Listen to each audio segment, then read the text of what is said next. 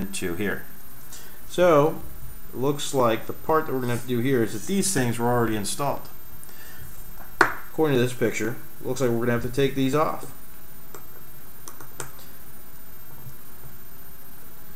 So I'm going to go ahead and unscrew each one of these. Now it's crucial for you to make sure you keep track of the screw that's screwed in here now. The reason why is because you're going to need it again later. So I'm going to put it off to the side.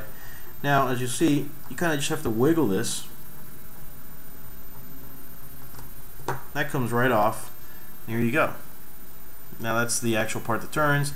Then there's little teeth on here. You can't actually see it in the camera, but there are teeth, and this kind of just fits in there again. See? When you want to take it out, just snap it off, and you're done. So I'm going to put this off this side. I'm going to do the same with the other servo. As you can see, I'm just using the Parallax screwdriver. Nothing fancy.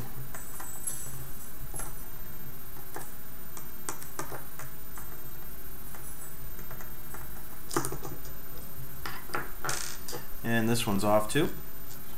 Remember, these are freshly sent to us, so they're new, and so they're everything is pretty tightly put together.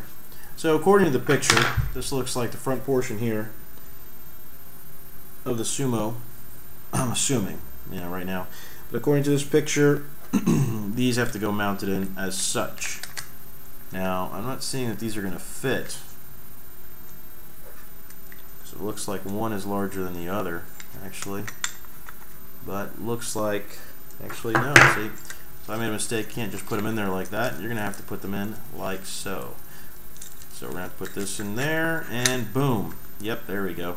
See, so you have to slide them in from the outside. The reason why you have to slide them in from the outside is because they're too big to fit inside, just like that.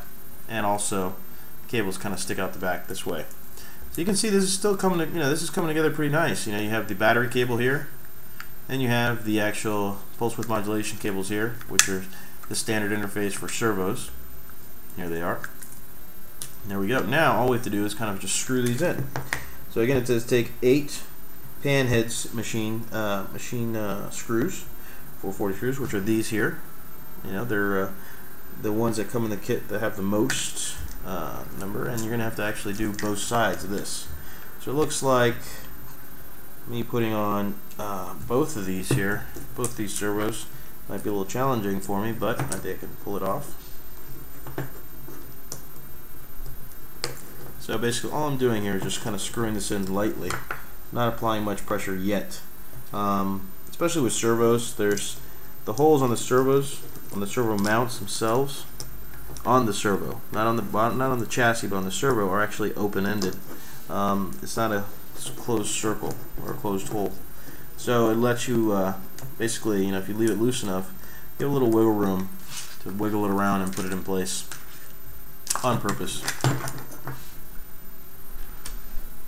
So for that matter, I leave them loose, and then once I have all the screws and nuts in place, then I start tightening it up and positioning it exactly where I need it to be.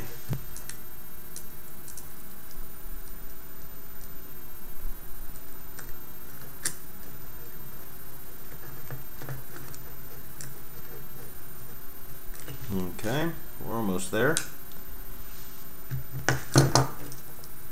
Looks like that servo popped out, so I couldn't pull it off after all. But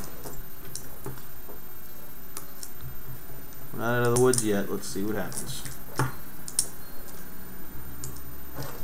Let's see if I can. It helps if you have small fingers for this. I've got kind of clunky fingers, so it makes it a little difficult to get into certain tight spaces. So now I'm just going to make sure this is all. Yep, okay, so this is properly seated, and I'm going to go ahead and finish tightening up. Now, you don't want to tighten it too much because the servo is plastic, and since it's an open hole, you could easily make that hole larger and actually break the plastic. Take my word for it, you don't need to tighten it that much. This is not doing any heavy lifting. It's just moving around this little chassis, which really doesn't weigh much.